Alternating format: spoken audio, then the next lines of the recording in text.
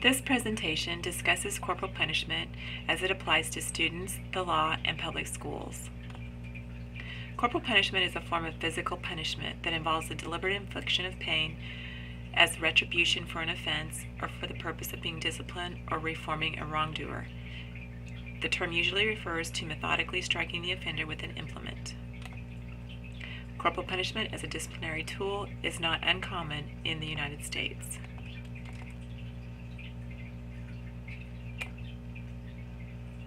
It's my distinct honor to be here.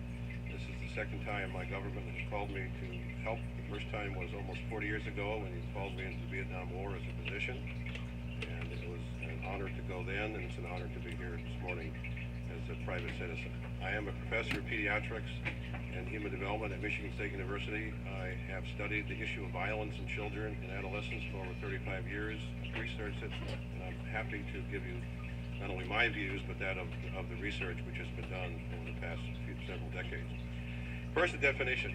It's important you realize that corporal punishment refers to the intentional application of physical pain to the child in an attempt to change their behavior.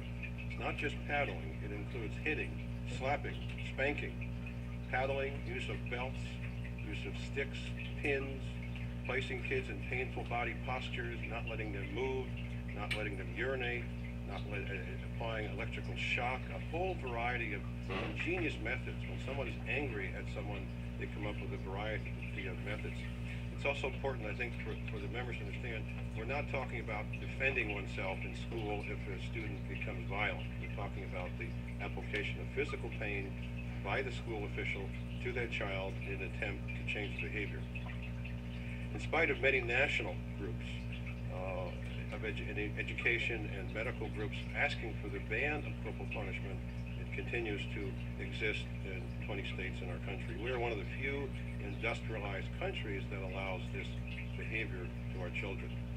Experts note there's about 1.5 million cases of physical punishment occurring. As you noted in your remarks, Chairman McCarthy, we don't really know exactly how many. It depends on how this is counted. Some experts suggest as many as 3 million cases. It's several million which occur. This results from a medical viewpoint in up to 20,000 children who seek medical attention because of the injuries. Instead of putting the kids into school, it keeps them out of school for days, weeks, even months. Now, why not allow local control of this? Well, there's a few things to keep in mind. One is that the current studies suggest that this occurs more often in the rural population than in the urban population. Kindergarten through 8th grade, as you mentioned, versus the high school, but it occurs throughout these grades. It occurs more often to the disadvantaged, to the non-Caucasian individual, to the African-American, to the Hispanic, than the middle-class, upper-class Caucasian individual, but it can occur through all groups. The research also shows that the lowest incidence of this occurs in the states and the school districts that have simply said enough, no hurting of our children, and banished this. Now, the advocates of this have said over the years, this is an effective form of changing child misbehavior. The testimony I leave for you, my extensive testimony, reviews the literature for you. The research that we and others have done, and the vast majority of the literature shows it is an ineffective method of correcting child misbehavior. It simply doesn't work, and it has major deleterious effects physically and mentally on these children to whom you inflict physical pain. Students are hurt, and we have many reports of abrasions, severe muscle injuries, hematomas, kids who have whiplash injury. We've even had kids who died because of this treatment. There's also no evidence that punishment leads to improved control in the classroom. The literature suggests and shows the opposite is true. Children do not develop improved moral character. They do not increase the respect for teachers. They do not develop enhanced controls. In fact, the research is very clear that the opposite is occurring. These kids become victimized. They have trouble sleeping. They develop sadness. They develop feelings of worthlessness, suicidal thoughts. They become more violent, more aggressive, angry. This committee is looking at school achievement. They develop school dysfunction. They develop lower school achievement. They have a tendency toward school avoidance. They drop out of school. They become malingerers. They develop recidivism. You create Madam Chairwoman, a paralysis of fear in the classroom. Not just the kids that are physically hit and hurt, but the witnesses. Everyone in the classroom becomes afraid. Children are victims. Children become full of trepidation. And it completely destroys the positive atmosphere that education is important. In order for a teacher to help its students, you need a positive atmosphere. And the fear of being hit or being hit leads to the opposite. The use of corporal punishment in the schools, and the literature on this is quite clear, falsely and perfidiously reinforces physical aggression as an acceptable and effective means of eliminating what someone thinks is unwanted behavior in the classroom and in society. The research shows very clearly it's ineffective, it's dangerous. Teachers and principals can learn and should learn non-violent means of classroom control. In conclusion, I come to you on several levels. I'm a father of 4 daughters. I'm a grandfather of 5 children. I'm a professor. I'm a researcher. I'm a Navy veteran, a doctor who served in the war. I urge you, on multiple levels, look at the evidence that's in the research. It's very clear. This is a rare case in my clinical experience where the emotions and the research agree, where intuitively you think hurting someone will improve them, and in fact the opposite occurs.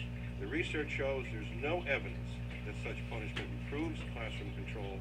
It has major physical and mental impact upon our children.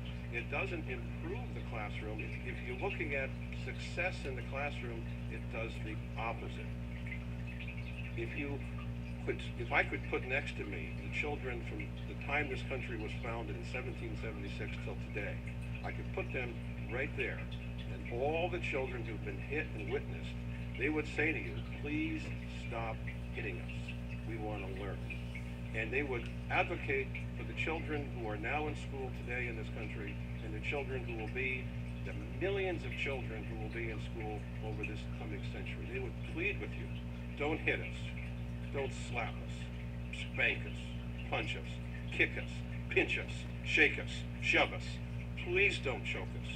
Please don't hit us with paddles and belts and sticks and pins. Please don't put us in closed spaces and hurt us. Please don't use electric shock on us. Please don't give us excessive exercise drills. Please help us.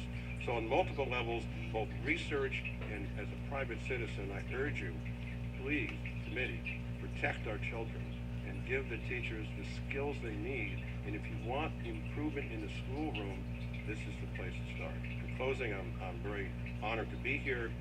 And if you have questions in this regard, I'm more than happy to answer them. Thank you very much.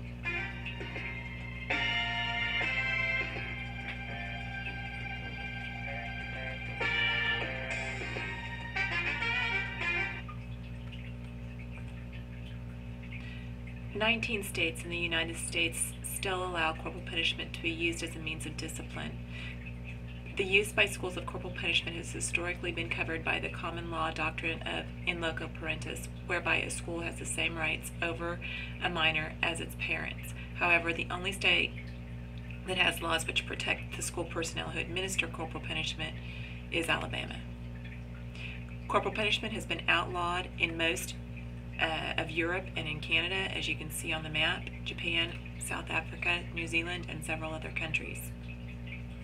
In the United States, the Supreme Court ruling of Ingram v. Wright held that school corporal punishment does not violate the cruel and unusual punishment clause of the federal Constitution. Since colonial period, common law held that educators could use reasonable force against students to maintain order. But at that time, it was in the larger context of state-sanctioned violence, such as masters whipping slaves, husbands beating wives, guards caning prisoners, etc. Today, the only two things that are legal would be parents spanking children and educators paddling students. Respect for the rights of children is growing worldwide. Every industrialized nation in the world except the United States has abolished corporal punishment in schools. Adopted in 1989 by the United Nations General Assembly, 191 nations have ratified the Convention on the Rights of the Child. Only the U.S. and Somalia have failed to approve the convention, which calls for a worldwide ban on corporal punishment.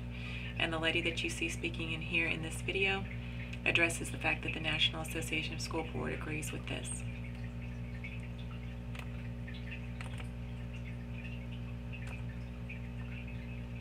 Did you know in nearly half the states, teachers are permitted to hit their students? And according to a report today from human rights advocates, nearly 250,000 kids got hit during a recent school year. What's especially troubling, a disproportionate number of minorities and kids with disabilities were on the receiving end of the corporal punishment. Here's Kelly Wallace. Hey, baby Dickie. Heather Porter couldn't believe it when her son Cameron, who was 3 at the time, told her he'd been spanked with a paddle at his preschool outside Houston. I just feel like I couldn't protect him. You know, I don't even spank him with a paddle at home. According to a new report, boys like Cameron are 3 times as likely to be paddled in school as girls.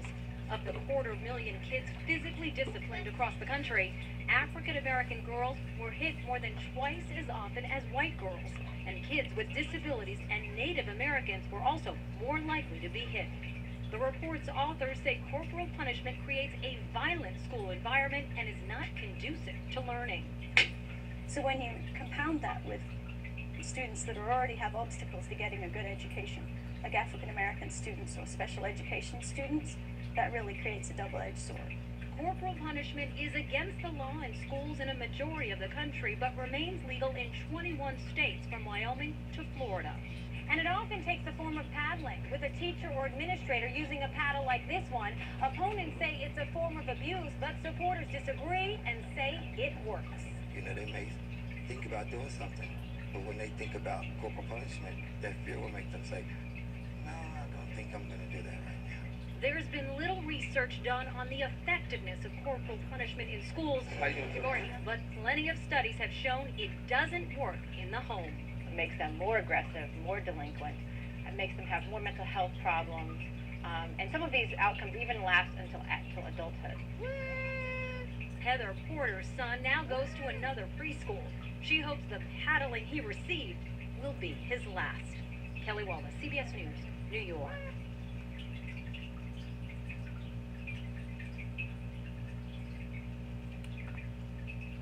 In all 50 states, it is illegal to hit a prisoner, to hit someone in the military, and it is also illegal to hit an animal.